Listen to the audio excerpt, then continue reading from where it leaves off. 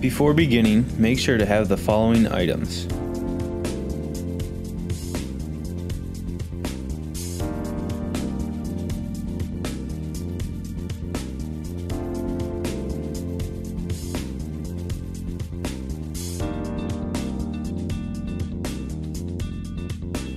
Start by making ring cuts of the cable sheath spanning 70 inches apart and expose the buffer tubes.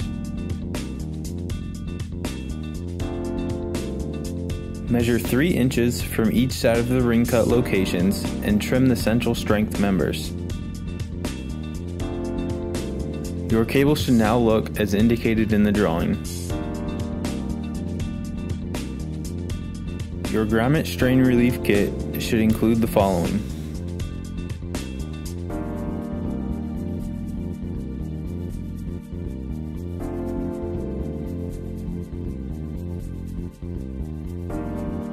slide the central strength member underneath the clamp and tighten to secure it into place.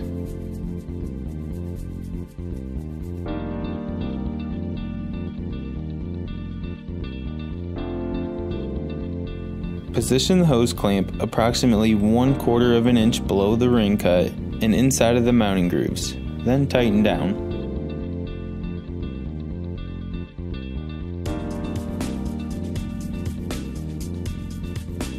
Repeat this process on the opposite end.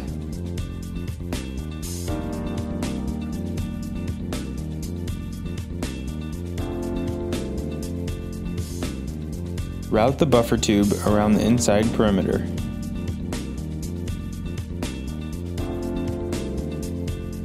Branch off the necessary buffer tubes by cutting them on the exit side and separating them.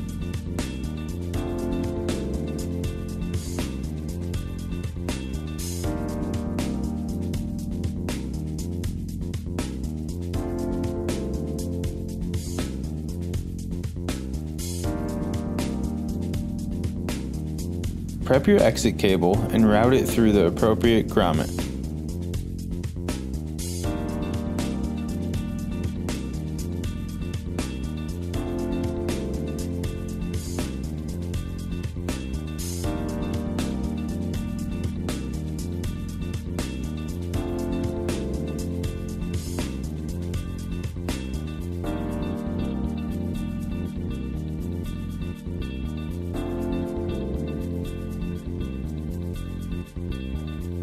Slide the central strength member underneath the clamp and tighten down to secure them into place.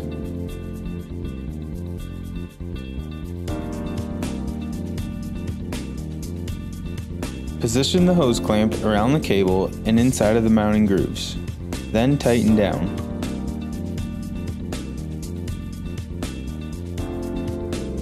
Typical network planning options for the Starfighter Xpress include a ring cut option,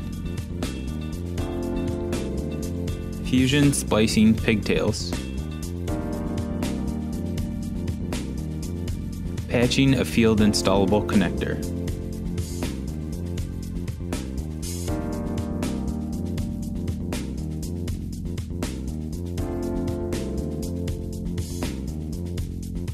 Your splice tray support kit should include the following: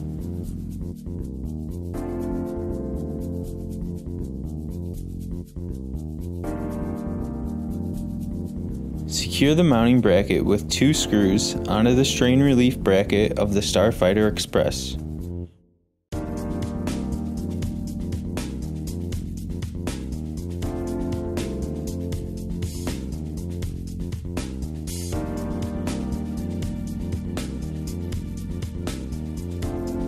Route the slack cable around the inside perimeter and secure it with the Velcro straps.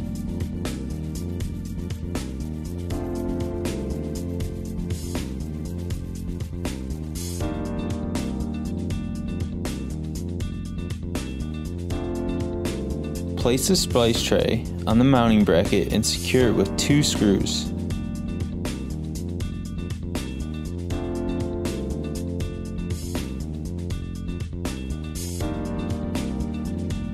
Prepare to splice the 250 micron from the buffer tubes to the 250 micron from the subscriber drop cable.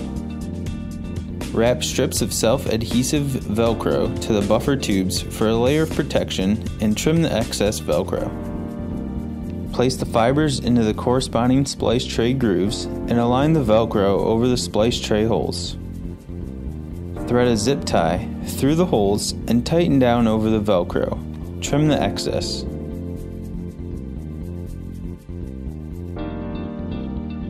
Repeat this process where necessary.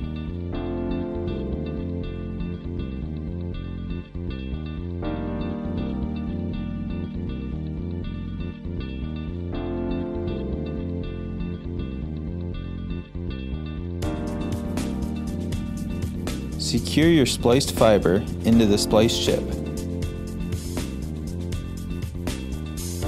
Once everything has been successfully terminated and secured, make sure all the fibers are tucked away neatly with the supplied Velcro straps.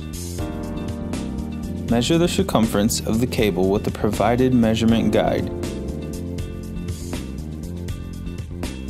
When pulled tight, the red arrows will indicate the correct amount of layers to remove from the multi-grommet fitting.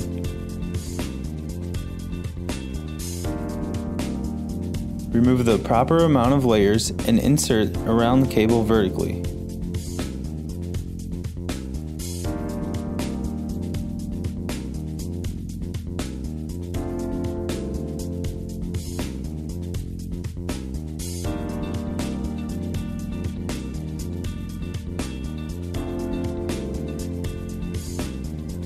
Any grommet not being used must have a supplied pin inserted to ensure a watertight seal.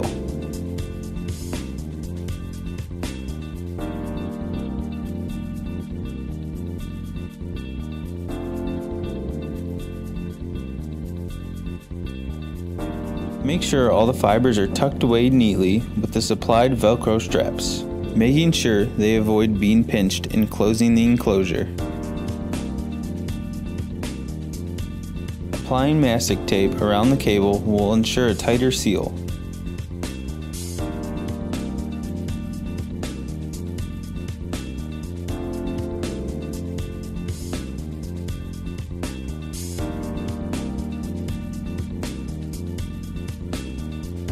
Before closing, apply the silicone sealant packet to all the appropriate places.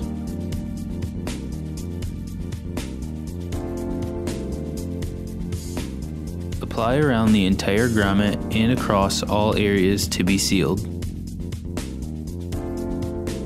Close the lid and firmly press tight to seat everything properly. Follow the torque tightening sequence when closing.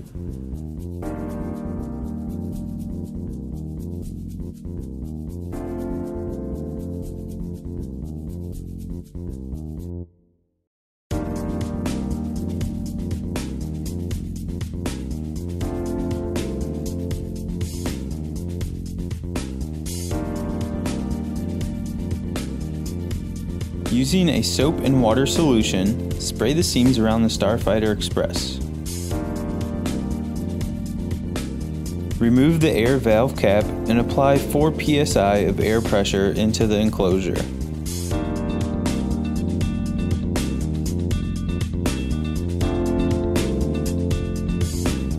No bubbles indicate a proper seal.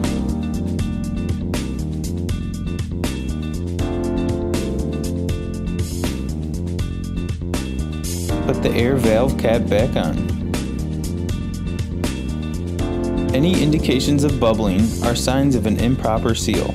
If this happens, repeat the closing steps and field test steps.